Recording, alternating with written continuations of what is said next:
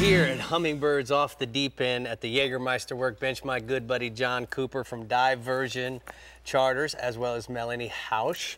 He's here, and Melanie's going to help us. But, you know, Froggy, tell me why people love to spearfish. Well, it's by far and away the most selective type of fishing, where you can pursue any species you want, except now you're in their environment, dealing with them on their turf. So let me ask you, what do we look for once you decide to go? You know, habitat. Just like rod and reel fishing, you want to look for bottom structure, ledges, you know, reefs, rocks. Wrecks are really popular on the West Coast. Offshore, just like when you're dolphin fishing, you want to look for weed lines, birds. Floating debris is by far and away the best. So what do we need, Froggy? Let's say we decide to go. So let's talk a little bit about equipment. Okay, well, the basics, obviously, you need a mask and snorkel. Preferably a low volume mask. You need a weight belt. You're naturally buoyant. You have to offset your buoyancy. Right. On the weight belt, it's always a good idea to have a knife. It's a huge safety item. Some people prefer it on their leg. I like it on the belt. Occasionally, you might need a flashlight. They come in LED now. You get a fish stuck in the rock. You got to penetrate through the silt or the blood that helps you see. And you need fins. Fins, the sky's the limit. There's a million different shapes, sizes, materials. These are carbon fiber.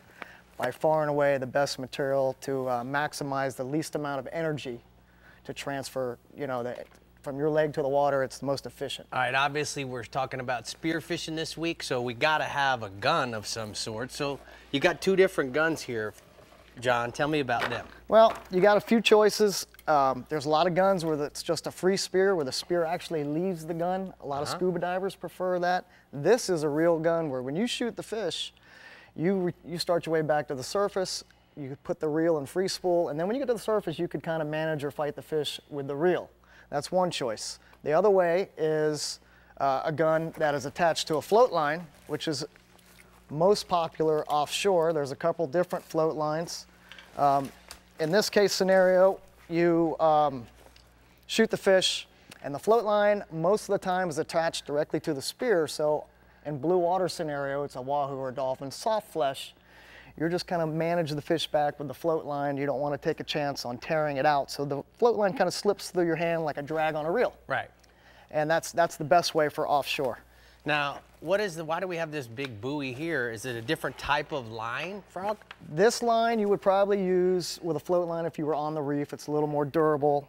The rubber one slips through the water. It's a little better in the blue water. There's a couple different floats. This one is great for traveling because it's inflatable. It squeezes down to nothing. You can keep a stringer on one end. I always like to have a whistle on one end for safety. All right, now certainly Melanie's wearing some type of some type of skin, and then you have this wetsuit. Tell me what the differences are. Well, we're in August, peak Right. summer. Water's about as warm as it can get. So all you really need is a skin. It just kind of protects you from the elements. They also come in every different camo pattern. You can kind of match your environment. Some people like the blue ones for offshore. This is a Digitech pattern.